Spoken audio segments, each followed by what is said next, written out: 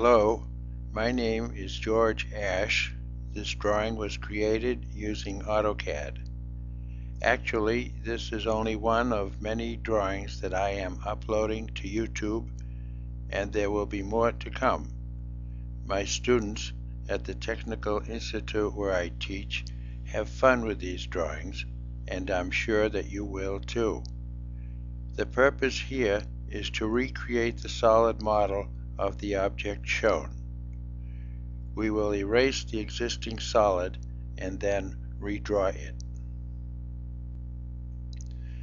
And so, using the erase command, I will erase the viewport containing the model. Now it's necessary to double-click inside the large viewport so as to get into model space.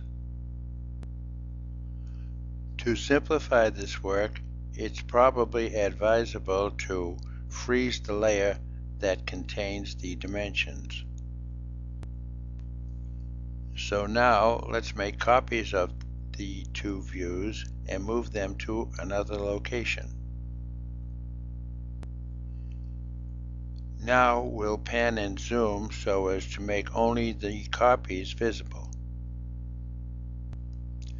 And to avoid any confusion later on, we'll transfer these copies to the layer called Solid, which will make them red. One way to accomplish this task is to break the copies into 3 component parts, extrude them, and then put them back together again. Only an object with a closed polyline can be extruded. So we'll have to convert the perimeters of the top views into polylines using the polyline edit command, or PE enter. As you can see, we have 2 parts in the top view which can't be extruded now because I have converted them to polylines.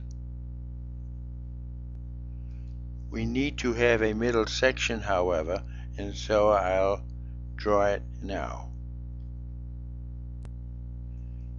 Now we have the segments necessary to construct the solid, and so I can erase the bottom view. The first step will be to extrude the part on the left, including the hole, a distance of 0.28. But before doing that, I'll move the view into the southeast isometric, which is on the view toolbar, and then zoom in to get a better view of what we have. Now we'll do the necessary extrusions. To repeat myself, we're going to extrude the uppermost portion as well as the hole, a distance of 0.28. Now we'll subtract the hole using the subtract command found on the solid editing toolbar. We'll use the same procedure for the piece in the middle. The middle piece was extruded along with the hole 0.28 distance, and then the hole was subtracted from it. What remains is to extrude the third piece a distance also of 0.28. Now we'll use the 3D rotate command found in the modeling toolbar to move the part 90 degrees.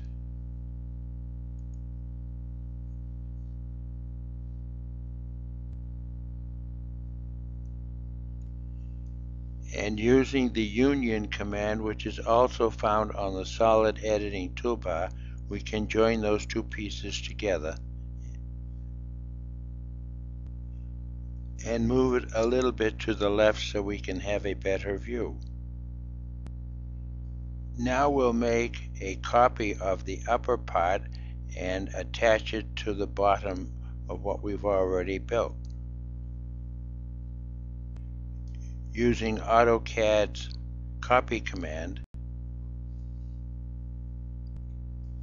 finally we'll move the upper portion to the above on the other part. And we'll add all the pieces together with the union command found on the editing toolbar. All that having been accomplished, we may as well take this opportunity and use the conceptual visual style and by shading the model just to see what it looks like. It looks okay, but I believe it'll have to be rotated counterclockwise, and so we'll use the 3D rotating command once again, and we will select the red band because we want to move it on that axis, and we'll type a dimension of -90 because we're going counterclockwise. So I'll pick the rotation ribbon, it turns yellow, and type -90.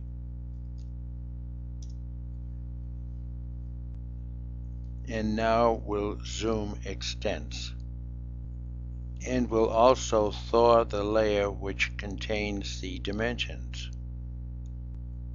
Now we'll go to the View toolbar and select the top view. It's a good idea now to pan and zoom so as to show the two-dimensional drawing into better advantage. If we double-click outside the viewport, we can create another viewport by using 2 points. The command we'll use is called mview, M-V-I-E-W. And so we'll select 2 points to create another viewport. In this second viewport, we'll have to go into the southeast isometric view, and then we'll also have to pan and zoom so as we get a better view of the solid. We are now in the southeast isometric view, and I'm going to zoom.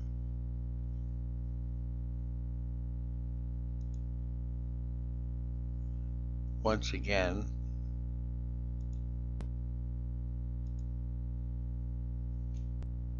now we have to double-click outside the viewport to get back into paper space and make sure that both viewports are on the same layer called viewports.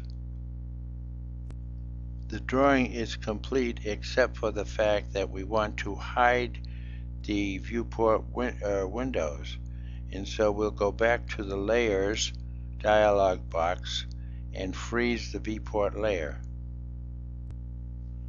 Although the rectangular windows have disappeared, the drawing remains. This is the end of the tutorial. However, another clip will now be added so that you might become aware of other videos which I have produced. For more information regarding the videos listing shown here, please contact me via email. Thank you for watching. I hope that you will want to practice making solid models using drawings from my informative book. Thank you again.